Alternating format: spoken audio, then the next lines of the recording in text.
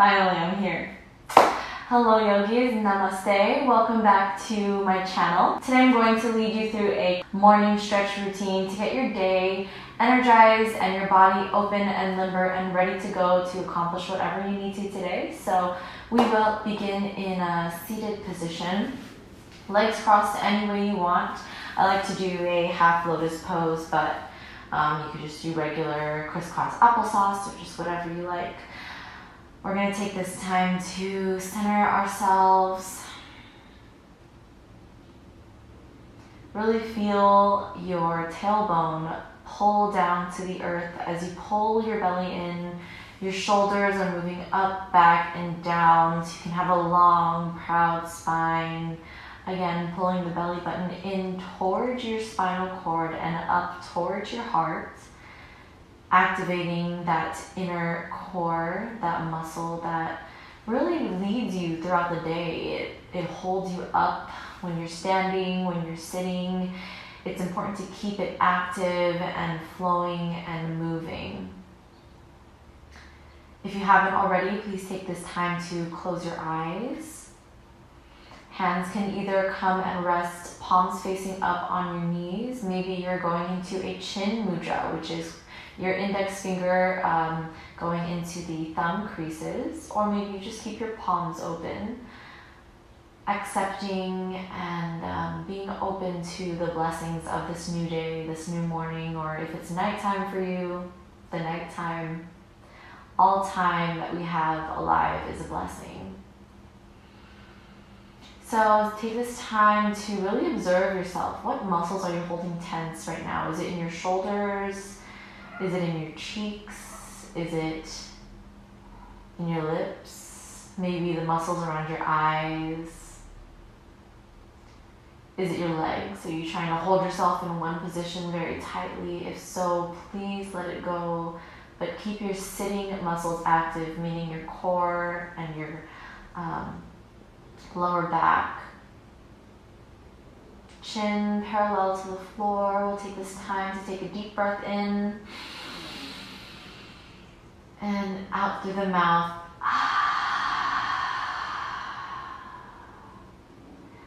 Feel that cleansing, purifying breath in and out through the mouth.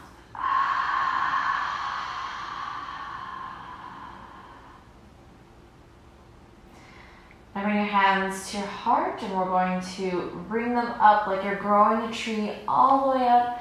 Just feel the stretch up your core. Maybe it's stretching your chest out a little bit. Feel the subtle change. Maybe it's in your armpits or the back of your arms.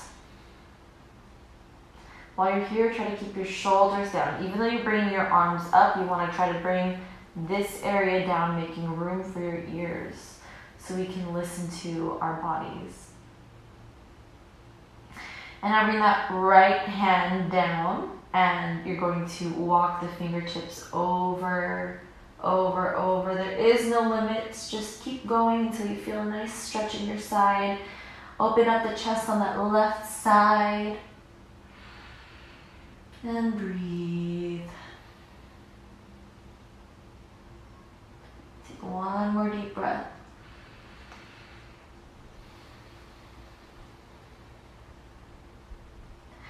And now lower that left hand as you raise the right hand up and over your ears. You stretch the other side. Now you want to try to keep your right sit bones attached to the floor so you could feel a nice stretch on the side. Still pulling that core in. Still pushing those shoulders down, making space for the ears. If you can, try to look over and up. And take one more breath.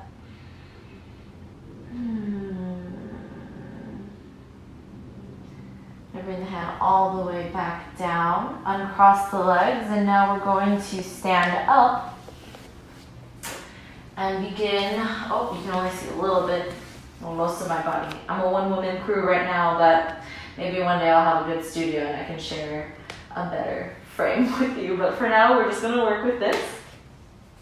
So we will begin here in standing with your feet slightly apart, just about the width of your hips.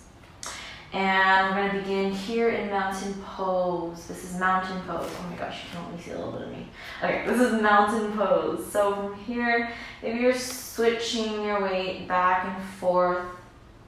Feel the center of gravity here. If you go to the left, try to keep your right foot rooted. If you go to the right, try to keep your left foot rooted. Shift your weight from the front to the back. See which muscles are engaging. You're gonna raise your arms up, all the way up. Go for a little back bend here. So tilt the head back slightly. And exhale, fold forward. Now you're not pulling or, I'm gonna go to the side. So you're not gonna pull anything, you're not really forcing anything. You're merely just folding forward. If you find that the strain is causing you to furrow your eyebrows or get tense in the jaws, try to soften here. We're softening into the poses, just opening up the body. The one thing that you should prioritize in your forward bends is this area of your lower back. So if you need to, you can bend your knees if you're a little tight in the hamstrings, but you need to keep this lower back straight. Imagine you have a block on your back. Try to keep it straight and holding up the block as you bend forward. A lot of times people will try to keep their legs straight, they'll lock their legs, and then bend over. That's not what we want. We want the back to stay long, and bring a little bend in the knees if you have to. If you don't touch the floor, that's okay. So we'll just hold here for a little bit. Relax the neck now. And just feel the muscles slowly opening up. On an inhale, you're gonna rise up, bring the arms all the way up. Maybe you cactus the arms, opening up the chest for another back bend. Open up the heart. Now when you're in this back bend, you don't want to push your butt up. Kind of want to scoop it in a little bit. There you go. And now lower the hands. Straight and neutral back. And take that up for one more. Up, maybe back bend, tucking the tailbone in. Cactus arms. And exhale, fold forward, reach forward. Now from here, you can play with your legs a little bit. Maybe you bend your left knee and then your right, opening up the hamstrings. Remember that belly is still pulling in. Feel the breath, that yummy, energizing breath. If you want to hold ragdoll here, you can just keep your arms straight. My hands touch the floor, so I prefer to just hold my elbows. Stay here for one more breath. Now you're going to walk your hands forward just to the front of the mat. And now walk your hands back until you come into a plank with your wrists right underneath your elbows, your shoulders right over your wrists. Make sure you're not poking your tailbone up like this, but try to tuck it in using the strength of your core. And your elbows should not be locked. They should just be slightly bent. Now when you're ready, bend the elbows, bend, slow, slow, slow. Right here where the elbows are hugging the rib cage is where you should end for your chaturanga. Lower all the way down, untuck the toes, and open up for cobra. Even here in cobra, in all of your back bends, you should be trying to tuck the tailbone under, as if you're trying to scoop the pelvis forward. You can't really see it in this position, but you can feel that motion, and that helps protect your lower back. So make sure that you're tightening your tushy cheeks, pushing that pelvis forward when you're going into your back bend. It allows for a more open, long spine. Lower back down, bending the elbows. We're coming into a baby cobra. And then all the way down. Re-tuck the toes. And you're going to push back up with the power of your arms, chaturanga. And come back into plank. Lower the knees now. And shift your weight back so your tush goes all the way to your heels for a child's pose.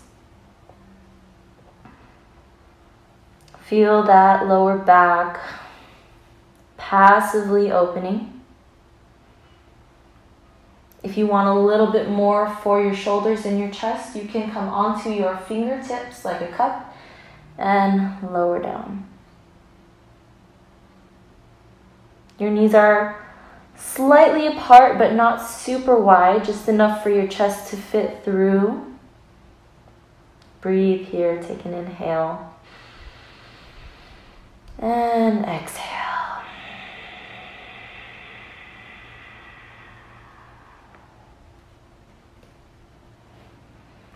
Now you're going to come back up onto tabletop. We're going to do a couple cat-cows. So on an inhale, you're going to drop your belly button, poke the tailbone up a little bit, and open up the heart just a bit. So you don't want to exaggerate and open up all the way, but just enough where you feel a nice curve in your back. And on an exhale, you're going to suck it in like you're trying to take family photos and pull the spine up. Imagine you're pushing away with your hands and pulling that upper back up also. Your tailbone will be dropping towards your feet. Inhale here. And exhale, going into cat. Inhale, cow pose. And exhale, cat. Tuck the tailbone under as you're going into your cat. And straighten the legs. We're coming into downward facing dog.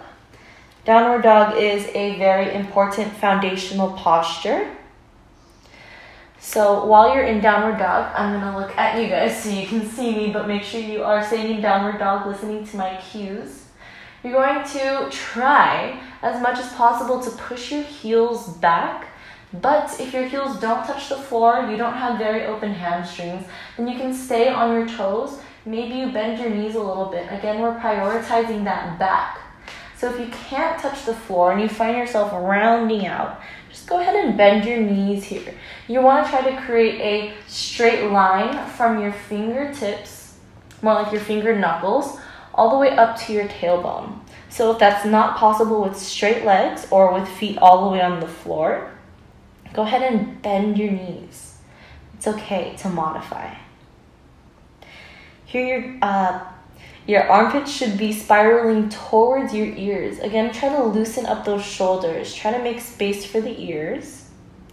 And your weight should be extending past the palms, past the heels of your hand, and into the knuckles and fingertips. Pull the belly in and up, and also make sure your rib cage is not poking out, but controlled and in. Try to draw the lower ribs together like you're lacing up a corset. And a tiny micro cue that I like to think about when I'm in downward facing dog is, so you're not going to really move anything, but if your feet are flat on the floor, imagine your legs kind of outwardly rotating. But you're not moving really anything, it's just the femur is going to externally rotate just a bit. You could feel a little bit more activation in the inner thigh here and in the quadricep. Perfect. So now you're going to walk your hands back for another forward fold. Rise all the way up, vertebrae by vertebrae. And bring the feet closer together. You're going to raise the arms all the way up. Inhale. And exhale, swan dive. Make sure not to hit anything. Swan dive all the way down, walking the hands back toward the front. This time you're going to take your right leg here and step it forward. Lower that left heel down and make sure your hips are straight forward as you rise up into a warrior one. Hold here, make sure the tailbone is heavy. Some of you might open up to the side. Try to move forward. And you can feel a nice stretch in the hip flexor if you are trying to square your hips properly. Make sure you're tucking your tailbone under. We'll hold here for 5 more breaths.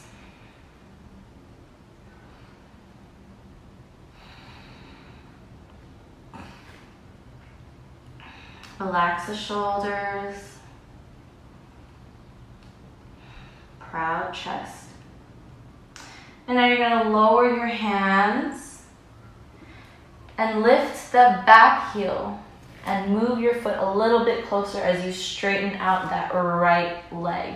If you need to take a block here, it would be good for those who have tight hamstrings, but try to keep your hips square still, so you're pushing your right hip back a little bit more, still activating the core. And you can either stay up here feeling the nice stretch along the back of your right leg, or maybe you come a little bit lower. Again, leading with the belly button and then the chest and then lowering the neck. We'll stay here for a couple more.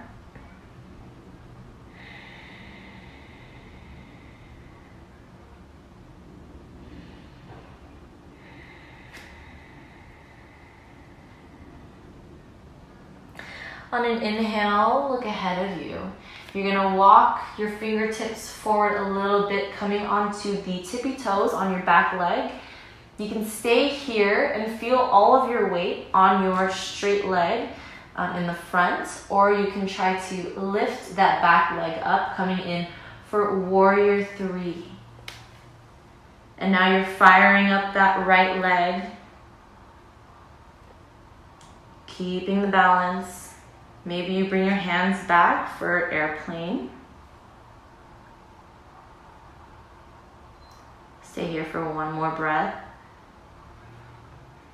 Now bend that right knee very, very gently. Lower that back foot, coming back up again into warrior 1. And exhale, bring the hands down. Step that right foot back. Bend the arms for chaturanga, lower all the way down, untuck the toes, inhale, come up into cobra. Remember to tuck the tailbone in to avoid compression in the lower back. Now you're going to tuck the toes as you bend the knees. Either come into tabletop and then downward dog, or just go straight into your downward dog. Now you're going to bring your left foot forward for warrior 1. Make sure that right foot is out about, say 45 degrees. Bending that left leg. Try to oppose the opening on that right side by tucking that tailbone back, down. Try to push the left hip back a little bit more to square the hips, square the shoulders. Release, relax the shoulders here as the arms come up. Proud chest. And pull the belly in.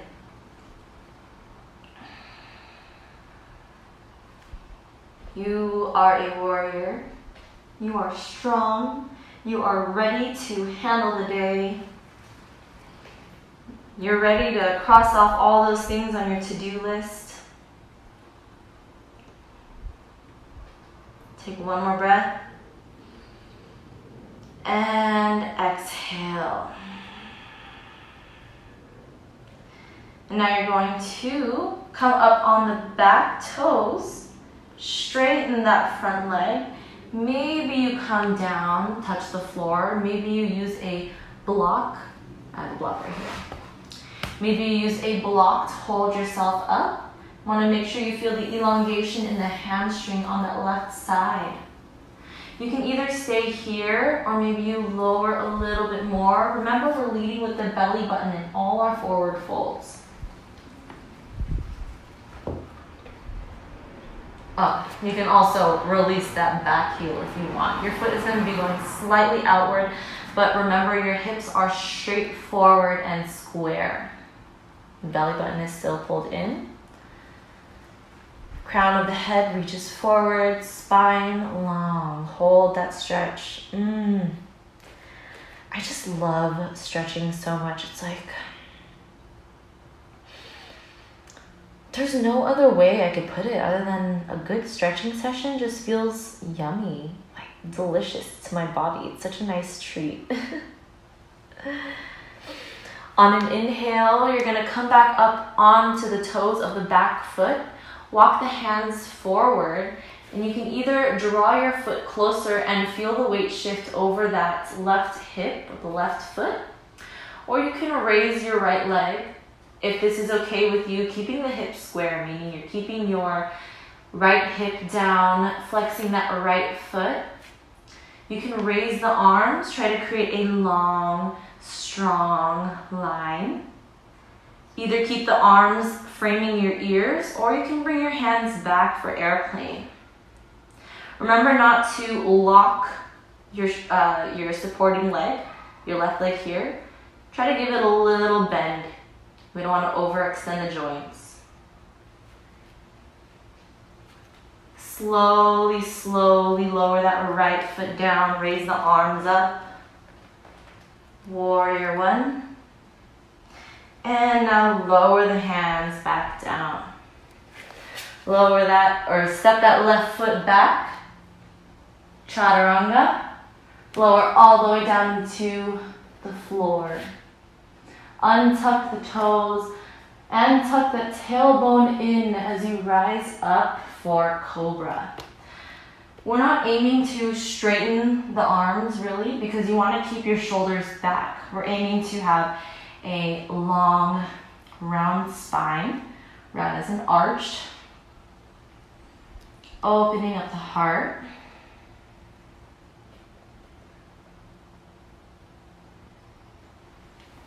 And you're going to shift your tailbone back now into a very short child's pose.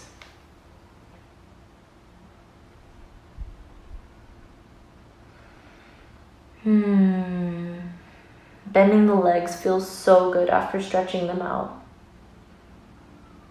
Now you're going to come back up and we will come into a seated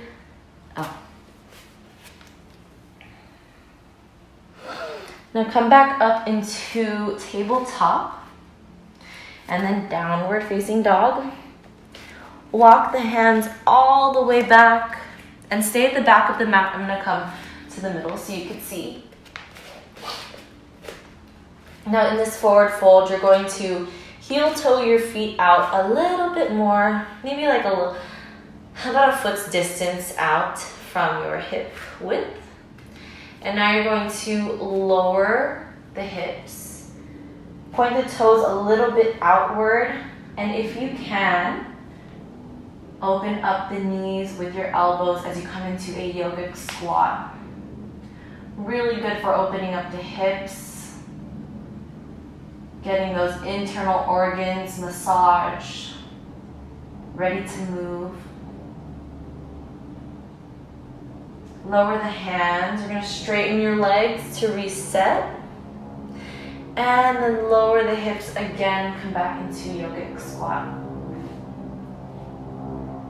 We're going to do that one more time. Lower the hands, straighten the legs. And come back down again into yogic squat.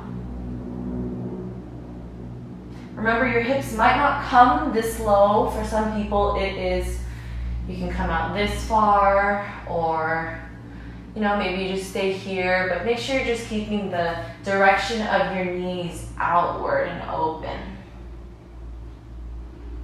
Now you're going to lower your butt all the way down into seated with the legs straight out in front of you. You're going to take your right leg, open it up to the side. Now the heel of your right foot is going to come into the inner groin of your right thigh, and the what do you call it? The balls of your toes is going to go into the left inner thigh. What we're going to do here is open up to the right side first with that right knee out at 90 degrees. And then you're going to take that right arm, make sure you're pulling your belly in, take that right arm and swing it around, reaching for that left foot. So you're elongating that right side, starting from the lower back all the way to the armpit. If you want a little bit more, you can reach for the outside of your left foot and maybe come in for a twist. I like to hold it right here. Remember, if your hamstring is a little tight, you can stay up here. You can grab a block if you need to and hold that. Just find what feels good to you. We'll hold here for 3 more breaths. This is called Janu Shirshasana A. It's in the Ashtanga primary series, and honestly, although it looks so simple, it's one of my favorites because it just feels so good on my lower back. Inhale as you come up, you're going to walk your hands back. Bring that right knee back up and you're going to cross it over your left leg. Your right foot is going to rest on the outside of your left leg, and just take your hand on the outside of your right leg and come in for a twist. Maybe you're supporting behind you with your hand. But here we're just waking up the organs again. Twists are so good for the internal organs.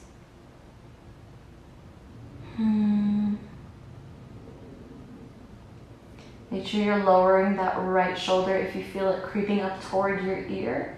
Just lower it down. Look over your right shoulder if you can. Uncross that right leg, and now we're going to take the left leg and do the same thing. So open up to the left side, 90 degrees. Your left heel is going to be going into your left inner thigh. Your left balls of your feet are going to go into the right inner thigh. Open up to the side before you bring that left arm over and you swing it to your right foot.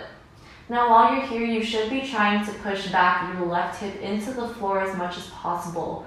The more you push it in while you reach forward in the stretch, the more you'll feel a nice elongation in the lower back.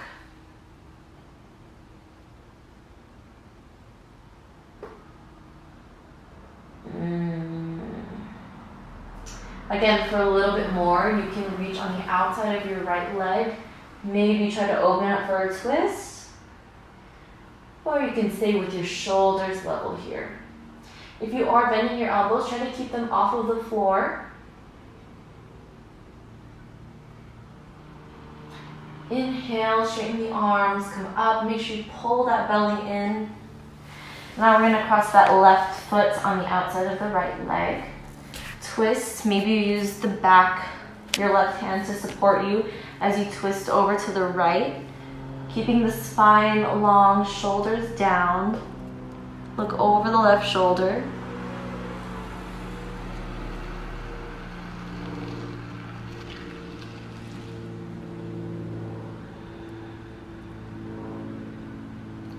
With every inhale in any twist that you have, lengthen the spine, and your exhale brings you a little bit deeper into your twist. Inhale, come all the way back. And now you're going to inch your way over. Legs straight and long on the mat. And lie down.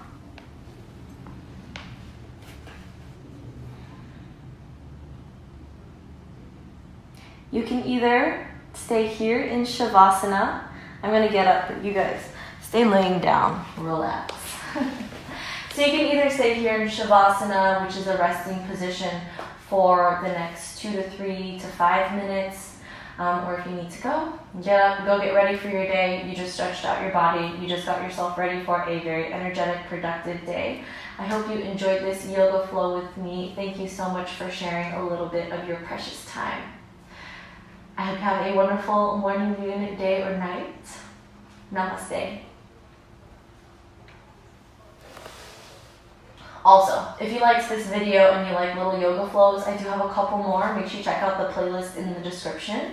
Some are long, some are short, some are just fun, but all of them will make you feel very, very good. Okay, so now we'll go.